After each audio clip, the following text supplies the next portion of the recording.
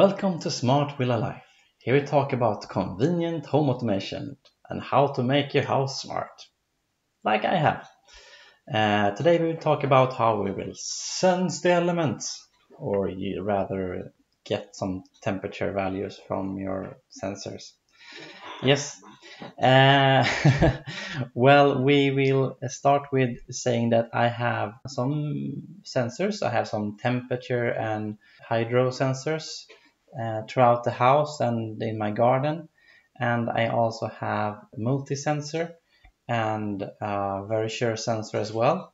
And I utilize this in various flows, a little bit to know about what the current temperature is and how the climate is changing and what to wear, and also be warned if something has turned to extreme. I mean, I have fire alarms and so, but why not get notified if something's starting to get a little bit odd? And I will show you all that and how you will do it with your homey. Yes, guys, this is a multi-sensor 6. This is the one I use to, it basically is very important in my home automation, since there is a lot, you can buy a lot of cheaper of these ones, and but this is a high quality one according to me. So basically my entire house, all my lights are depending on this sensor, so I bought this one. And I have it inside next to a window, so I can't really rely on the temperature there because it gets really hot.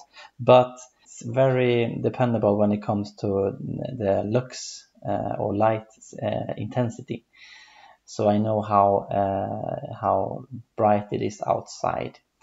And it's really nice actually. So this is a quite convenient one. It measures temperature, light, humidity, vibration, UV. I don't use all those features. I only use the light one.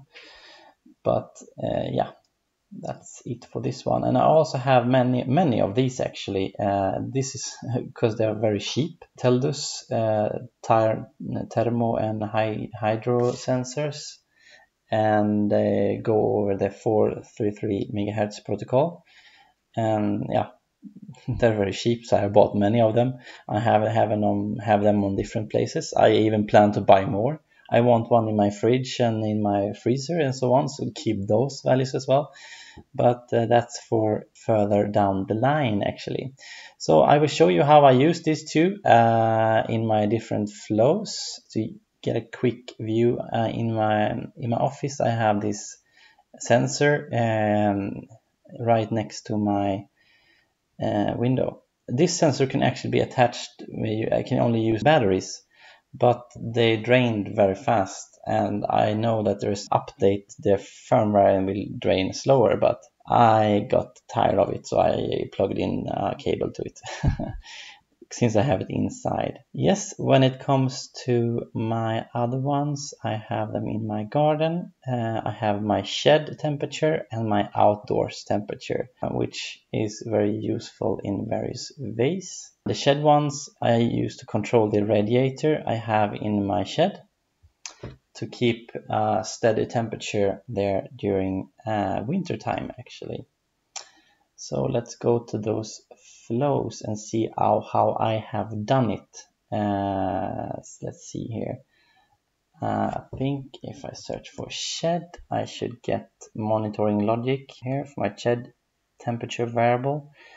Here you can see when the temperature have changed, I get attached this temperature to the flow, and if that temperature is greater than -1, so if it's really cold and it gets up to -1, maybe be weird for you who lives in hotter countries, but the actual temperature can be below minus up here in the Nordics. Then if this value is true, then this is triggered. The shed coldness, or should translate this to, is turned to false, so it's not considered cold anymore. and the radiator is turned off. And I also get a notification that the heat is turned off and the temperature and the status of the radiator is sent to my Telegram. It also notifies to the log that the radiator has been turned off. So if something goes wrong, I can check it later. Then I have this works together with this one, which is the cold shed warning. It's basically the opposite. When the temperature goes down, the temperature goes below -2, then it's considered not cold, and now it is cold. Then it's set this value to be cold, coldness, and then I'm notified the shed is cold right now, and it has attached the temperature. Then it turns on the radiator. So I basically keep the temperature above -2 all the time, but the radiator is off as soon as it's above -1.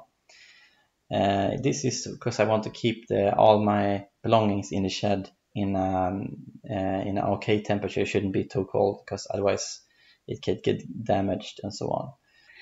I have another cool flow that I use called extreme temperature warning. That if my very sure kitchen sensor is less than 15 or greater than 35, it actually never gets hotter than 35 in here. Even we have had the hottest summer in Sweden ever, I think, for a very long time at least, and it never even got close to 35 indoors, even though it's a quite hot house. If there's something is broken, or if something starts to burn or something like that, I'm getting notified right away to Telegram, and I get this warning: temperature is extreme, and it posts me my office temperature and my kitchen temperature. So I get notified where the heat is and how it is in relation to different parts of the house. And I get this: if this occurs, it will trigger all the time. It will trigger. So I will get notified how the temperature develops. Then I might even can call the fire brigade or something, where I can realize that what is broken, act fast basically to be notified that something is wrong in my house. That's always secure to know that your temperature is always okay at home, and you will be notified if it's not. Yes, here is another really useful and frequently used flow. It's basically when the luminance of my multi-sensor is changed. When the luminance is greater than my threshold, which is set to 300 or 500, I think, luminance, then, and all these variables are okay like they should be, and then set this variable to this, and to put them onto false, all these values, and I will get notified sun goes down. Sun is setting, and will post me the luminance value. After gryning, which is the sun has risen. So a lot of flows is triggered by this variable. So I have many flows that is triggered if this is turned to true, or if this is turned to false. A lot of flows is triggered due to that. So my luminance doesn't control my lamps directly. It controls a variable, which in turn control all the lamp and pendants flows basically. So that's how you can control your house using this multi-sensor, which is great. That's it. That was all I have to say about how you can adapt your home and your home automation based on how the world outside is changing, and your house adapts to temperature and lights and so on.